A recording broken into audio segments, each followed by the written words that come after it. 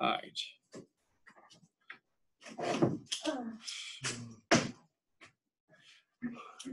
All right. So welcome to math staff. I'm sorry, actually just math. Welcome to math 150 multivariable calculus. Depending on how you're counting, this is either lecture 10 or 11, because we had the bonus lecture. So I normally give this talk in my probability class as well. This is one of the most important applications of what we're doing. And once you master this material, you will be at the point where you can do useful things. Okay? This is already enough for you to be useful. All right. So the following is a beautiful plot of data. What is your first thought when you see this? Linear. Okay, one is linear. What else? It's a graph. It is actually not a graph. It's for a graph. Oh, so you know. Yes. It's a scatter plot. But what else should you be thinking when you see this? I'm sorry? 100 points. It's correlation. Probably 100 points. You can make a line. It looks like there's a good line, but there's something else that you should be thinking about when you see this. Their axes aren't labeled. Yes, thank you. Okay, how many of you have ever read XKCD? XKCD is wonderful. You know, we should break up and I can prove it. I think we should give it another shot. You know, there's a nice plot of their relationship. Maybe you're right. I knew data would convince you. No, I think I can do better than someone who doesn't label her axes. Now, if you take the mouse and put it over the XKCD, they give you additional comments on each strip. And on this one, the additional comment is, and if you labeled your axes, I could tell you just how much better. You don't want to give information in a way that's not helpful to people. So when I give you a plot like this, what is it talking about? So here's the plot again, force in newtons versus displacement. So you might remember Hooke's law from physics that as you stretch a spring, the force is proportional to the displacement. And so I've chosen to have my observations basically, xn is 5 plus 0.2n, and yn is just 5xn, plus an error randomly drawn. So I'm just simulating data. I'm not actually going to the real world. When you look at this, does it look like this should be the line y equals 5x? How would you quickly estimate what the slope is? Because it does look linear. 2 points. Which points? Yeah, so I mean, if you look over here, it looks like it's maybe starting around 0. And so if you go over 20, you go up 100. It looks like a slope of 5 is reasonable.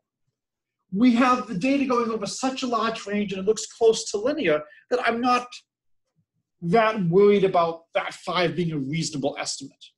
Now, where it intersects, you know, when you write your line y equals mx plus b, I have less confidence on that. And so what I'm saying is the best fit line I'm getting is 4.99x plus 0.48. So if I'm writing y equals ax plus b, I'm getting a pretty good value for the slope, not as good of a value for the intercept. And again, that's not surprising. I almost wore my Ohio State shirt. I normally wear it when I give a lecture like this because I can then talk about the Ohio State University. So we're talking about the best fit line. No, I don't actually say the best fit line. There's more than one way to decide what you want your best fit line to be. And depending on what you choose, you will get different answers. So our value of b is significantly off. And so if instead we used a different method, and I'll be talking about these methods, if we used absolute values, another way, we would get a value of 5.03 for the slope and a value less than 10 to the negative 10 for the intercept. And so the question is, which is the best way to measure error? And so I want to talk about regression. So how many of you have seen regression in a stats class or an econ class? Okay. Have you seen a theoretical justification for why it works, or why these formulas work? All right, so for some of you, good job. For others of you, hit your point. Right. So the idea is to find the parameters that give us the best values. But how do we want to define best values? So here's a couple of possibilities. Let's say we believe that there's a linear relationship. Do you believe most relationships in the world are linear? No. So at first, this could be, all right, it's nice, but most of the things I'm going to have to deal with are not linear, so I'm not sure how useful this is going to be. It turns out that there are tricks we can do that will make this useful in a variety of settings. So let's assume we believe y is equal to ax plus b. So if you observe xi, you predict y should be axi plus b. Here are three different choices for error. E1, E2, E3. E1 is just take the observed and subtract the predicted. The second is do the same but take the absolute value. And the third is to do the same but take the square. Can anybody give me a reason why the first method might be bad? Yes? The first method can be better because it can be positive or negative, so you could be potentially subtracting, canceling out. Right. So if I give you, say, the lower left corner of the square and the upper right, can anybody give me the best fit line from lower left to upper right? Yes, 2 points determine a line. Unless you're in business, 1 point determines a line, and which way does the boss want things to go. But you're typically in math, 2 points determine a line. How many points determine a parabola? 3. How many points determine a cubic? 4. A parabola is ax squared plus bx plus c. You have to find the parameters a, b, and c. 3 points will give you 3 equations and 3 unknowns, and you can solve. If I give you just 2 data points, you can draw a perfect line between them with no error. So I could go from the bottom left to the top right and there would be no error. Or I could go, amazingly, from the top left to the bottom right, and the 2 errors would perfectly cancel. So E1 is a terrible measure of error. What about E2 versus E3? Which do you like better, absolute values or squares? Squares, okay, why? It's differentiable. So the absolute value function is not differentiable. I know we don't always do calculus in this class, but this is technically a calculus class. It is not just any old calculus class. It is not calculus 1, it is not calculus 2, it is calculus 3. So by the time you come here, you've had at least 2 calculus classes. Wouldn't it be wonderful to be able to do something with all that material you've learned? So you just saw, and it's nice that we've actually switched the order, you just saw the video on Newton's method and how much better Newton's method does than divide and conquer because it uses differentiability. So maybe we're going to be lucky here. Yes and no. There will be exact explicit formulas for the best fit parameters A and B because of calculus and one other class. And that class is linear algebra. But it's okay. We don't need that much of linear algebra. We can fake it for a few hours. Now, the second one, we use absolute values. You no longer have a closed form expression for A and B. You actually have to numerically explore. We have procedures that will do that, but you no longer have a closed form answer for the parameters. You can't quite see how things change as well. The way I like to phrase it is if I'm doing the consulting, I like to use these squares because I have a closed form expression. If I am hiring somebody, I want them to use the absolute values. The absolute value is very sensitive to data points. If you have 2 errors of 1, or an error of 0 and an error of 2, the sum of the absolute values is the same, but the error of 2 is going to contribute now 4. And so a couple of bad data points will have a tremendous impact on the line if you're using these squares. So you want to be aware of what you are using and what are the pros and the cons. You have to be able to defend your statistic. Later in the semester, I will talk about some of the work I've done with students here in sabermetrics and baseball mathematics. And a lot of it comes down to what is the right statistic to look at. All right, so we're going to use the sum of squares as calculus is available. So here's how we go about it. So we want to minimize the error. So remember, E3 is the sum of the observed minus the expected squared.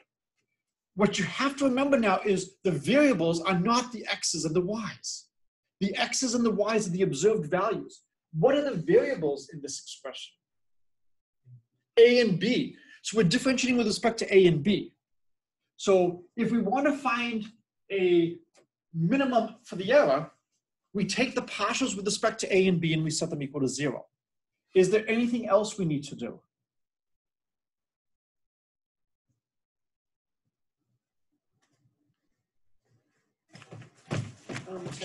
Check the boundaries, right?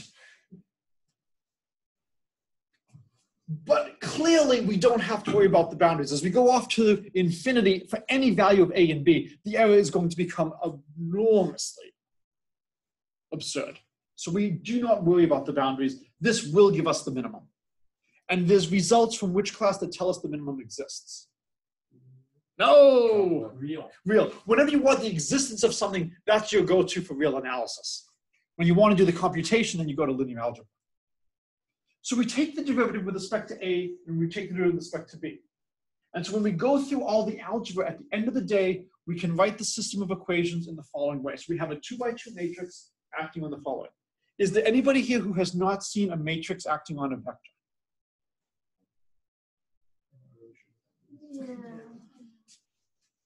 Okay. Do you still have contact information with your algebra teachers from school? Okay, yell at them. All right, give me one moment.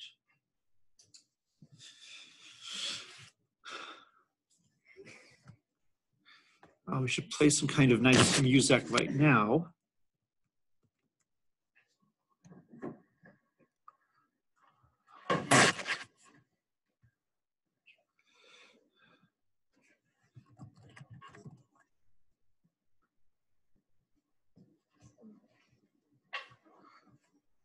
Okay, so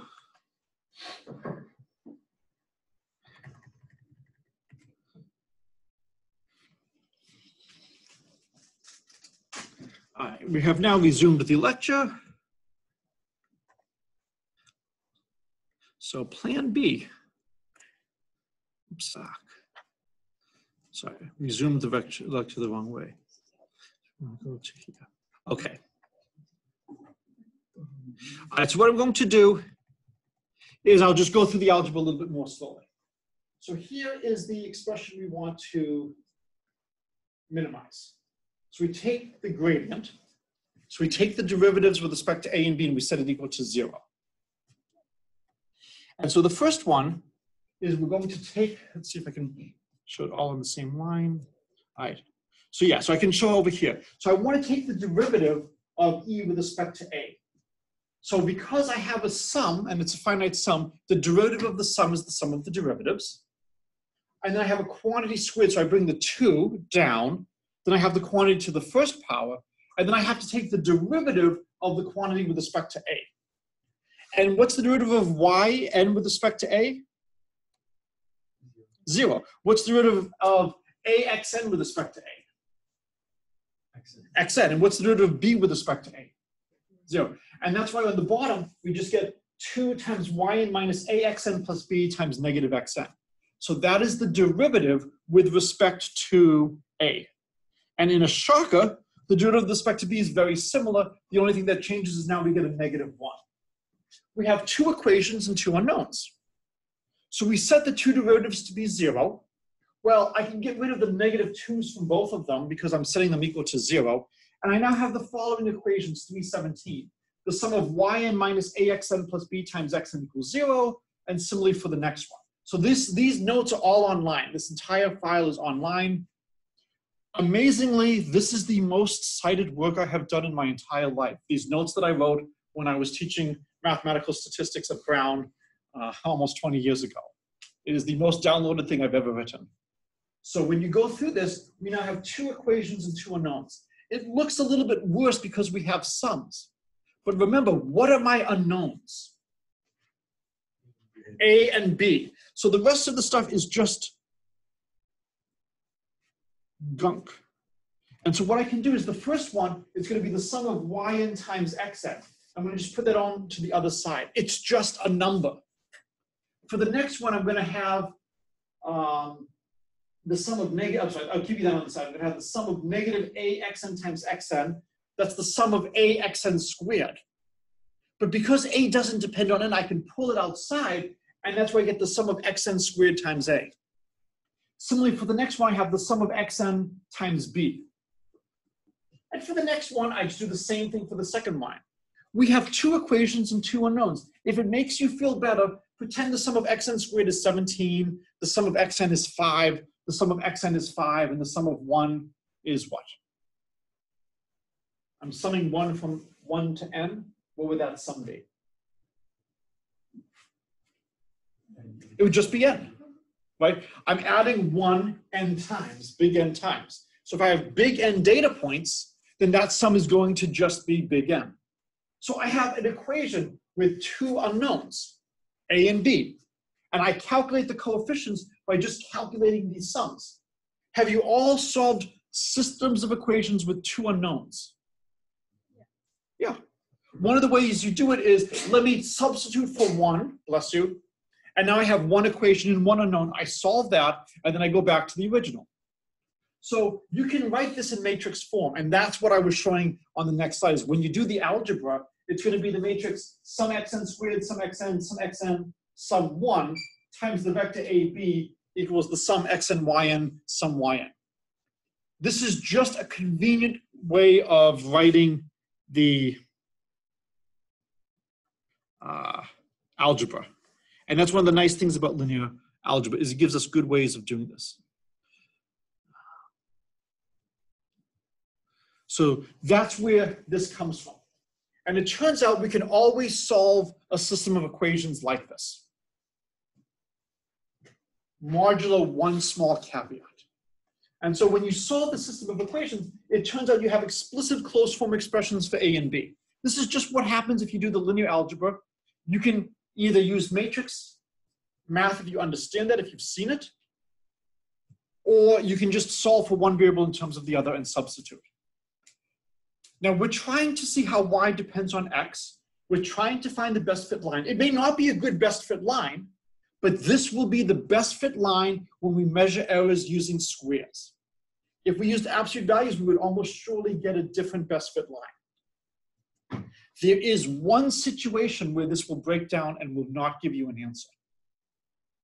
Does anybody know there's one choice of the values of xi that will lead to this matrix is non-invertible, which will lead to the denominator being 0, which will lead to things blowing up. Does anybody know what that one case is?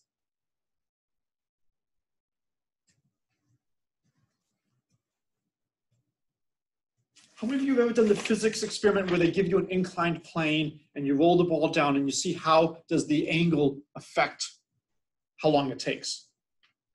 If you want to see how the angle affects how long it takes, what should you be doing? You should be changing the damn angle, okay? Imagine you always have the angle at 30 degrees and you want to try to develop the theory of how the time depends on the angle and all of your observations are at 30 degrees. Should you be able to say anything meaningful? I apologize for those of you who are sleeping. Should you be able to say anything worth listening to if you always keep the angle at 30 degrees about how the time depends on the angle? No. So it turns out that the algebra breaks down, and if you try to do this problem where all the x's are the same, the matrix is non-invertible, the denominator becomes 0, you can't solve it. As long as there's some variation in the x's, then there will always be a solution. And that's a wonderful thing to know. This goes back to the George Carlin routine. I didn't bring on board my grand piano, so I'm not going to look for it. You know, it's nice when the solution exists. All right, so we actually have explicit formulas for A and B. All right, so we have a function of two variables, as I said, A and B. The x and the y are not the variables, it's the A and the B. And we're trying to find how to minimize. Now, we've done this for linear stuff. Going backwards? Oh, I put the algebra over here anyway. Oh well. So this is all right, because I was going to skip these slides because this is more of the linear algebra, which we are not doing. So here is the algebra. Okay. So to just drive home the point, let's say we have 4 equals 3a plus 2b and 5 equals 2a plus 5b. And I want to solve for a and b. Well, one of the ways you might do this is if I multiply the top by 5, I'll get 10b. If I multiply the bottom by 4, I'll get 10b. I then get 10 equals 11a, and I get a equals 10 11ths. And now that I know a, I can substitute that back and get b. So if you haven't done linear algebra, this is one way to do it. Equivalently, you can just use these formulas now. Either way is fine. All right, so we've successfully found the best fit straight line, but most things in life aren't linear. So what can we do? All that really matters is that it's linear in the unknown parameters. So I could actually have y is a1 times some function of x plus a2 times another function of x, all the way up to ak times some other function of x. Instead of looking at a 2 by 2 matrix, what do you think the size of the matrix would be now? K by K. And so we just did the special case when f1 of x is x, f2 of x is always 1. You can generalize this, and the same algebra works. You now just take the partial derivative with respect to a1, the partial derivative with respect to a2. The theory is the same. So what's nice is it does not have to be linear in the observation x. It just has to be linear in the unknown parameter. So you can find the best fit parabola, the best fit cubic. It's still going to be linear regression because it's linear in the unknown parameters. All right. How many of you know Newton's law of gravity? G equals m1 m2 over r squared. Einstein has defeated this, but for all practical purposes, for what we're doing, we do not need to really concern ourselves with general relativistic effects. Okay? I'm sorry, if you want to, we can. No, we have a midterm on this next class. Right. On Einstein or on Newton? Einstein. On Einstein. Oh, excellent, excellent. Yes. Yeah. So you know that velocity is not additive. Excellent. Well, for the purposes of today, we will go back to the Newtonian simple mechanical universe where we have this wonderful formula. Now, there's a natural justification for why 2 is a reasonable exponent. So imagine forces like yanking. And if you have a point mass, it's yanking. And then as you go further out, the total yankage should be independent of how far out you go. And the further out you are, the less you're going to feel. The surface of a sphere is growing like r squared. So if the force is decreasing like 1 over r squared, then the product is constant. And this is a heuristic for why a 1 over r squared force law is reasonable. The problem is if we try to figure out from first principles, if we try to look at the data, we would have to assume that that exponent 2 is unknown. We would try to see what is the best exponent. And now we can't use regression as we've been doing it because it's not linear in the unknown parameter. The 2 is now an exponent. Well, the solution is given here. Take logarithms. So you should have a Pavlovian response whenever you see a product, think logarithms. Right, if you're doing math in the elementary school and you're trying to explain to the little kid how to multiply 3 and 4, probably not a good idea to be thinking logarithms, even though with slide rules, that's how slide rules work. But if we take logarithms, now we have 2 fixed masses, g is a universal constant. We get the log of the force is a log r plus b if we guessed, the force is proportional to the radius to some power. This is exactly what we did before. It's a linear relationship.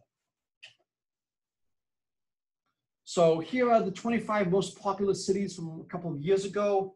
It always is interesting as to how you define the population. Do you talk about the metropolitan area? Do you talk about just the downtown? And if you plot them, you get the following. If you take the log of the population plotted against the rank of the city, you get the following. But if you do a log-log plot of the two, it looks very linear. This is just to show you that there's a lot of phenomena that initially do not look linear. But if you do a log or a log-log plot, they become linear, and you can use these techniques. 100 most populous cities, just showing you what a great job it does. Here is word count, as to which words are the most popular. Amazingly, when you take a log-log plot, again, it's looking linear. I want to do a few quick examples, and then I need somebody who is a leader. So there's going to be a challenge between your class, your section, and section 2. Whichever section does better, everybody in that section is exempted from a homework problem. Leader is exempted from 2 homework problems. If you lose, that is not happening. I was thinking about doing that, but seems fair. So here's a real-world challenge that I faced a couple of years ago. I'm on the school committee. We have about a $21 million budget. We get about $3.5 million from the Commonwealth, not the state, the Commonwealth, this is Massachusetts, in Chapter 70 funds. We had 3 school districts, Williamstown Elementary, Lanesboro Elementary, and a joint middle high school, we amazingly had more school committees than buildings. It's a long story. It was an administrative nightmare.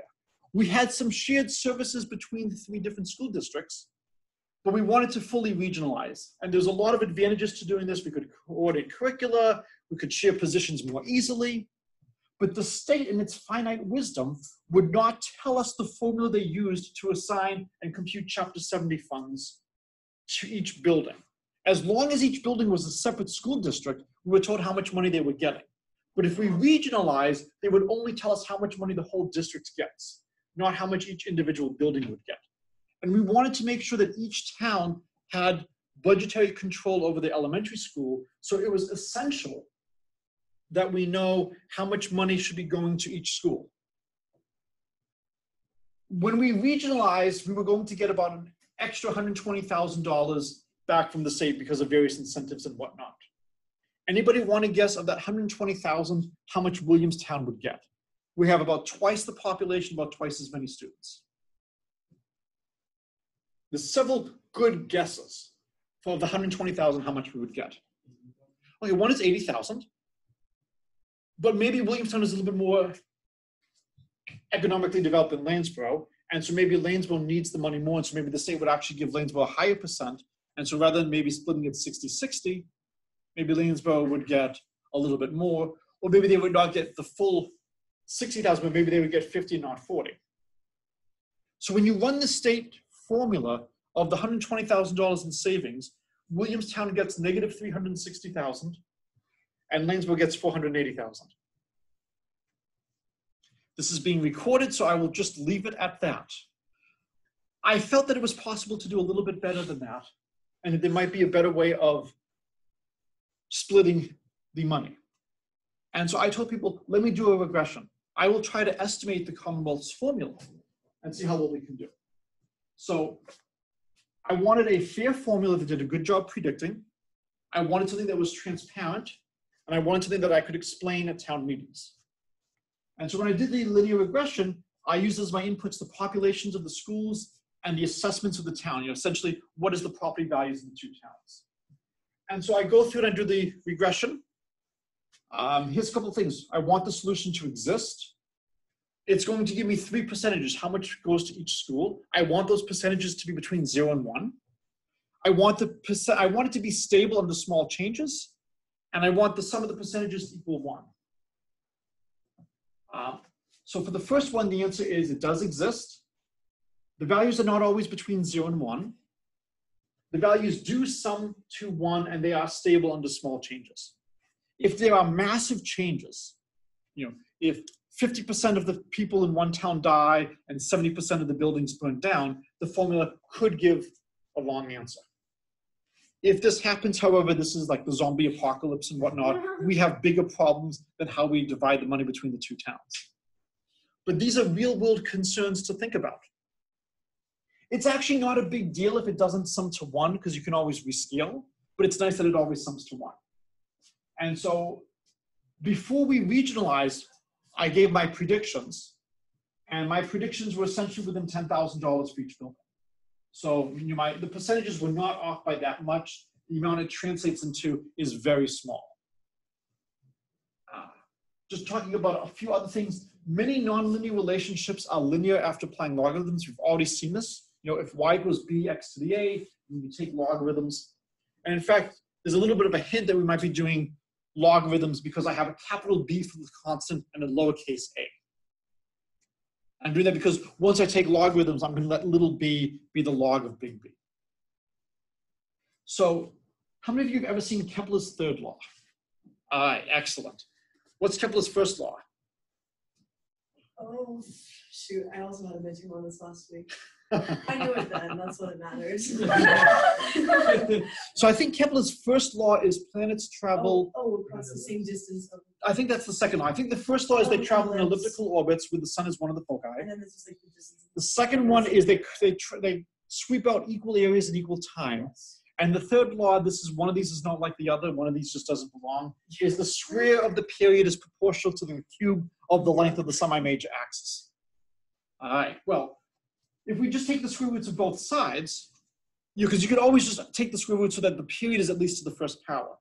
And there's a hint that I'm going to be doing something like that because I'm calling my constant b tilde. And normally you don't introduce something as b tilde. And so now I'm trying to figure out, is this right?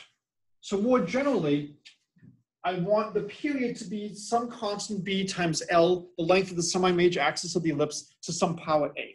I don't know what a is, I don't know what b is, but I have some data. So here are the semi-major axis lengths of Mercury through Neptune. I am sad that we stop at Neptune, but I will accept this. I know somebody who knows the person who actually hit enter to officially downgrade Pluto. I've heard. Wasn't that Neil deGrasse Tyson? Was he the one who actually hit it?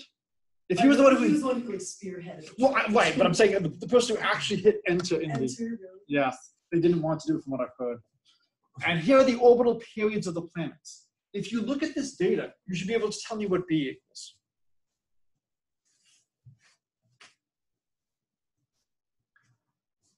What planet should you focus on? Earth. The semi-major axis of Earth is 1. What units are we using? Earth units! Why are we using Earth units? We're on Earth. We're not measuring things in meters. And the orbital period is about 1.0000174. So approximately, what would you guess B should be? 1. Because if big L is equal to 1, and big T is basically 1, then B has to be 1. So when we look at the Earth units, this is a guy that we've changed units to make things good. So there's a lot of fun units. How many of you have heard of the Bruno, the Millie Helen, the Slug, or the Smoot? I will probably talk a little bit about at least one of them. So this is your homework problem, is to actually find the best fit values. You should get a phenomenal fit, which means that Kepler's third law is experimentally, well, correct, or you could actually be led to it from experiment, from data. Now, Newton's law is not the only thing that's going on, because Jupiter is also going to be pulling on the planets. And in fact, this is how Neptune was discovered. The orbit of Uranus was slightly off. And it's a fascinating story how people found the orbit of Uranus. So this is, I think it's the Harvard Bridge, might be the Cambridge Bridge. It's about 620.1 meters. Does anybody know another unit of measurement for the length of this bridge? Oh, This is the Smoot. So we don't have fraternities on campus here. One of the reasons is fraternities have a history of doing interesting things to pledges. At MIT, they were wondering just how many Smoots would it take to go all the way across the bridge. So they picked up Smoot, marked him, picked him up, marked him, and marched all the way down. And I love it. It's 364.1 Smoots plus or minus an ear. So Cambridge did not find this amusing. They painted over the Smoot marks. The fraternity did not find this amusing, so they put the Smoot marks back. And it went back and forth until finally they said, "Out to hell with it." So that's why on the bridge there's... Yeah, so on the bridge, there are actually Smoot marks now, and they've been institutionalized. And when there are accidents on the bridge, they report them as so many Smoots from... Now, you can't make this shit up. You never know where opportunities will lead. Smoot became the chairman of the American National Standards Institute. I'm just imagining his interview. Well, you know, I don't want to brag, but I am a unit of measurement. But you take whatever you can and you use it to make a connection. Years ago, I taught a winter study on cryptography. I encrypted the title of the book. And I got a little pushback from Williams. Do you really want this showing up on students' transcripts? Absolutely. And several of my students told me that when they were having job interviews, people said, I gotta ask, what the hell is this course on your transcript? And it brings the conversation to something that you are good about. All right. How many of you have seen the birthday problem? We did it last time. Okay. Yes. Or like the binary search, right? No, this is a different one. How many people do you need to have in a room to have a 50% chance that at least 2 people share a birthday? Oh. I will not do this problem in this class. Okay. We should know why. Yes. Yes. It's not a challenge in this class, right? Right? Yes. Right, you two have the same birthday, right? It's not going to be a challenge in this class. I'll bet you. Yeah. I'm reasonably confident. Now, I do know people who had twins, and one of them was born in either 2000 or 1999, and the other one was born just after midnight. So they were born different years, different decades, and potentially even different millennia. Yes. But, so an analysis shows that if you have D days in the year, then you need approximately the square root of D times the square root of log 4 people before you have a 50% chance. And you can do some numerics, and again, you can do this logarithm. You can say, I'm going to guess the probability is proportional to some power of the number of days. And again, we get terrific values here. We said the answer theoretically was half. We're getting, when we do this, I did 2 different samples. We get 0.506 for one and 0.481 for another. The exponent is really good. The intercept is not as good. But there's tricks you can do, and we might talk about them later in the semester. All right.